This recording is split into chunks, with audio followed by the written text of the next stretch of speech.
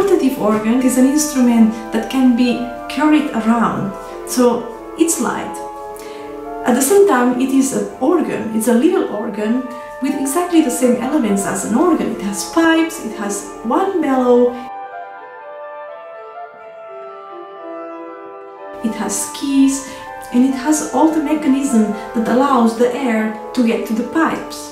What I think that is an essential characteristic of the portative organ is that the performer places one hand on the keyboard and the other hand on the bellow.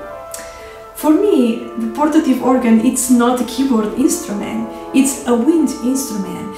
And this is because all the expressivity of this instrument goes through the bellow. So it's the bellow that gives the modulation of the tone and the tuning and the phrasing. Of course, articulation is also done by the keyboard.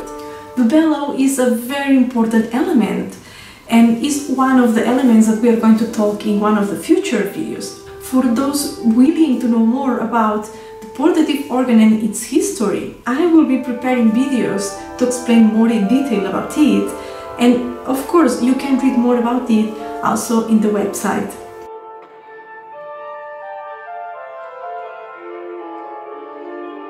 There are different models of portative organs.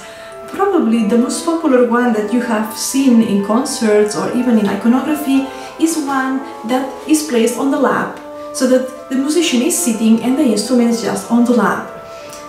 The other possibility is an instrument that is hung by a strap on the musician and the musician is standing.